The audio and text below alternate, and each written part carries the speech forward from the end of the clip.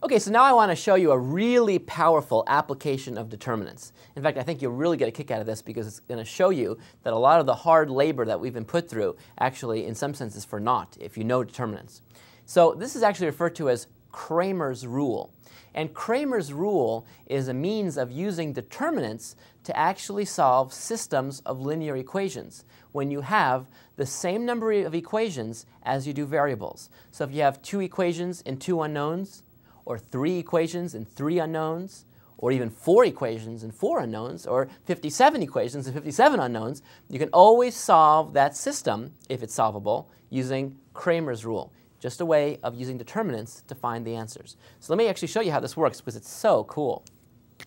Let me write down a general just 2 by 2 system of linear equations. So I'm going to put in coefficients here, but they really are supposed to be numbers, okay? So I'll put a1x plus b1y equals c1. Now, don't get freaked out by this. The a1, the b1, and the c1, they're just some numbers. They're the coefficients that would sort of go there. I'm just trying to show you the formula in general. So there you have a1, b1, c1. Now, the next equation, let's call those coefficients. They'll probably be different. a2x plus b2y equals c2. Okay, so there's the second equation. So if I have 2 equations in 2 unknowns, here's a really cool way to find out what x and y equals. The first thing you do is you create 3 determinants. The first determinant, which I'll just call d, that will be the determinant, so I'll use the determinant symbol, of the 2 by 2 matrix I get by just looking at these coefficients. So basically just lopping off the x and the y and looking at a1, b1, a2, b2. So I just lop off those coefficients and make a 2 by 2 matrix, take the determinant, and I call that D. Okay. Now the method I'm going to show you only will work when this number is not 0. So this has to be not 0, otherwise Cramer's rule is not going to work. So in particular, this matrix has to be non-singular. Remember, non-singular just means the determinant is not 0. So if that determinant is not 0, you can press forward with this method. If the determinant equals 0, then in fact this method won't work, and you'll see why in a moment. Anyway, there's the first determinant I want you to compute. The second determinant I want you to compute is the following. I'm going to call it d sub x. And it's still a 2 by 2 matrix, and here's the recipe, and here's why it's called sub x. You take these terms here, or these terms here, in the x column, and you remove them, and instead insert these 2 things. So you take what's in the x column, remove them, and replace them by these numbers here on the right-hand side. You put them in, and I'd see c1, b1, c2, b2. Do you see that d sub x is just what I got here, but I remove the x column and replace it by these numbers? That's all there is to it. And then the last thing I'm going to define is going to be d sub y, and I bet you can figure out what that is. It's the analogous thing. I go back to here, but in place of the y column, I put these in.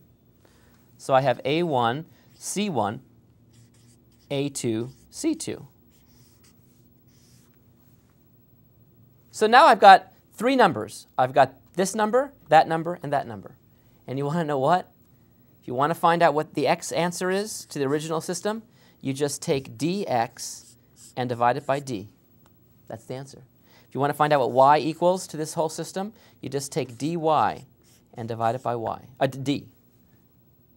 Isn't that amazing? So all you have to do is compute 3 little determinants, and you get the answer. No more substituting and elimination of variables and It's real easy now. It's just this. Now, you'll see why the d can't be 0. Do you see it? Because then I'd be dividing by 0. So this only works when d is not 0.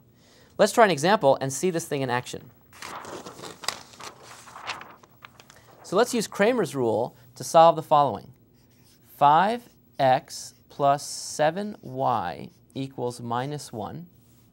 And 6x plus 8y equals 1. Now you can use a substitution method, an elimination method, or all these other methods we talked about, but let's use Cramer's rule and see what happens. So I have to compute a few things. First I'll compute the determinant d. That's the determinant of just the coefficients. So 5, 7, 6, 8. So let's see what we get here. So I take 5 times 8, which is 40. and then I subtract off 7 times 6, which is 42. So what's 40 minus 42? Well, it's negative 2. So in fact, I see that this determinant equals negative 2.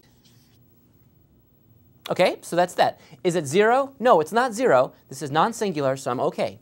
So let's keep going. Now let's compute d sub x. How do I compute d sub x? I just take this matrix, but get rid of the x column in exchange for putting these numbers in. So I put in minus 1, 1 in this column, but I keep the other column the same. Now I compute that determinant. Well, that's minus 1 times 8. So that's just minus 8. Minus, and then 7 times 1. So what's that? Well, minus 8 minus 7 is actually going to be minus 15. Cool. One last one, d sub y. Notice that these things aren't very taxing at all. This is not killing me. Even me with my lousy arithmetic skills can sort of keep up. Here what I do is I replace the y column by these numbers. So I still have the 5, 6 column, but now I put in the minus 1, 1. You see how I just sort of insert, in this case, this in the x column, this in the y column. What does this equal? Well, 5 times 1 is 5, minus, and then minus 1 times 6 is negative 6. So you've got to be careful with these signs. 5 minus minus 6 is actually 11, not negative 1. Okay, well, there are all our players, and I can immediately report the answer. What does x equal to this system that solves this? Well, it's going to equal this value here, the dx, which is minus 15, divided by d, which is minus 2. So that's 15 over 2. That's the x answer. And the y answer would be this y value here, dy, 11, divided by d minus 2. So in fact, the answer to this system is x equals 15 over 2, y equals 11 over minus 2. And you can check your answer by plugging these back in and seeing that they actually solve both these equations. It's amazingly simple. Just compute 3 determinants, and then all of a sudden you can solve the system without multiplying through and subtracting and eliminating, blah, blah. Just very careful, 3 little steps, boom, you get the answer. Really cool. This also works for 3 by 3 systems, as you'll see next. Enjoy.